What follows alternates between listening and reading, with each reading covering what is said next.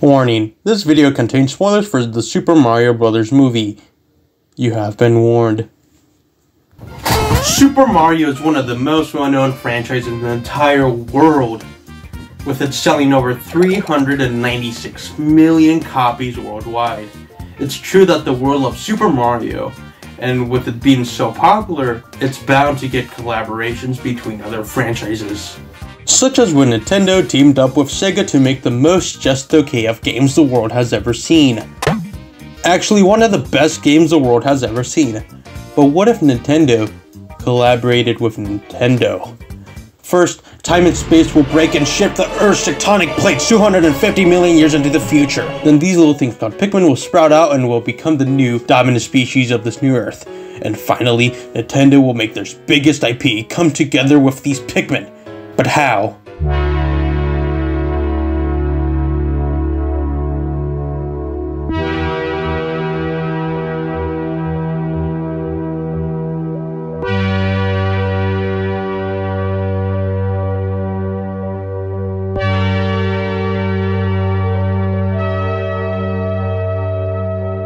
It all started on November 16th, 1952, when Shigeru Miyamoto was born. Okay, I think we can skip a couple years into the future. September 19th, 1985, the Super Mario Bros. Video game released on the biggest home console at the time, the Nintendo Entertainment System. This game about an Italian plumber who ventures off to save a princess became the world's most popular franchise.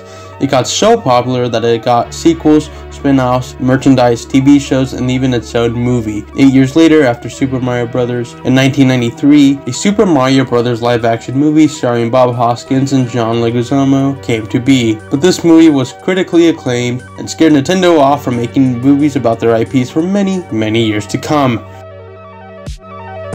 30 years later, Nintendo would give it a shot at another Mario movie, and it absolutely became an instant hit. It would change how we see Mario entirely, giving him and Luigi a backstory and on why and how they're in the Mushroom Kingdom.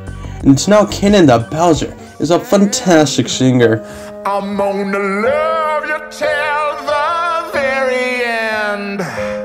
In the beginning of the movie, Mario and Luigi get their first call for their plumbing business. The bros rush to the building, fixing pipes, almost get killed by a dog, almost kill a dog. In the scene where the homeowners are chilling in their living room, on the right side of the room, there is a small crystal statue of a red Pikmin just standing there. It's either that Pikmin is a huge brand and is popular amongst rich people, or they're living and breathing creatures that inhabit Earth. To my knowledge, Pikmin were the other IP outside of Super Mario that were referenced in the movie. Wait, no. There was Kid Icarus and Balloon Fight and Punch Out. But those don't count because they're not modern Nintendo series like how Pikmin is. All the series I mentioned before were made in the 1980s, but Pikmin was made in the 2000s, and is the only one from that era to be mentioned. Also, this movie has given me a curse, I swear, because now the only thing on my Instagram feed are reposted TikToks of Bowser x Luigi. In the Pikmin short movie, Occupational Hazards, a reference to Super Mario himself is seen as a red Pikmin jumps out of a warp pipe and does a little wahoo. This could further cement the reality of Pikmin being in the same universe as Mario's. How would Pikmin know if Super Mario was a thing if they weren't in the same universe as him? They obviously know about Super Mario by the treasure collected in Pikmin 2. In Pikmin 2, your main objective is to collect ancient relics of the past civilization to be used to pay off your employer's debt. This game might not sound interesting, but it is very fun. Collect marbles, batteries, fight machine gun wielding spiders. Some of the treasures you collect are real-life items, such as a tube of chapstick or a 7-Up bottle cap. Some of these treasures don't have to be real-world counterparts, such as the Flame of Tomorrow, a box of Bowser-branded matches. And we all know that the Mario universe has branded things like all the Mario Kart adverts and the piano in the Super Mario movie that is owned by Ludwig von Koopa. Another treasure is the Unspeakable Wonder, which is the Peach's crown.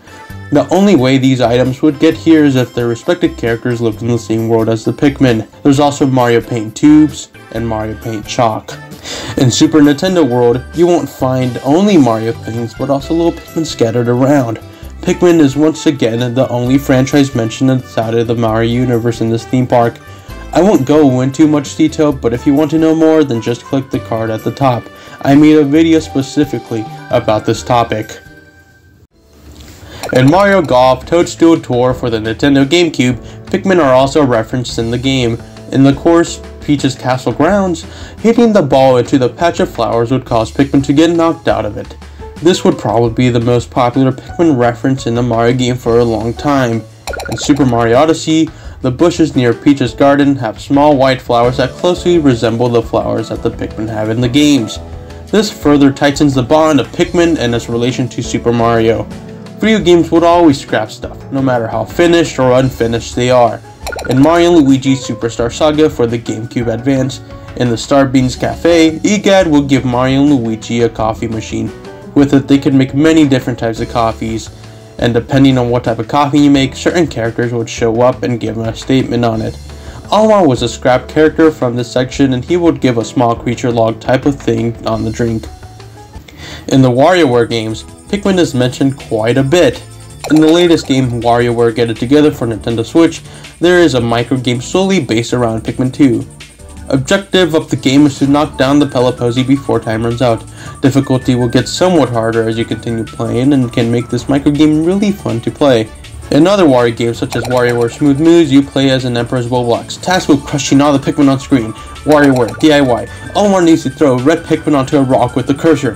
WarioWare Gold, the Emperor's Roblox minigame comes back, but Wario also draws a crude painting of some Pikmin.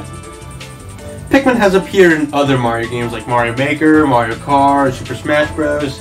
Even though that one really isn't in a Mario game, my video is my rule, so it is for now. But it really seems that Miyamoto really wants Pikmin to be part of the Mario canon. Well, we won't be for certain until a new Pikmin or Mario game comes out. Hopefully in Pikmin 4, or hopefully in Mario Galaxy 3.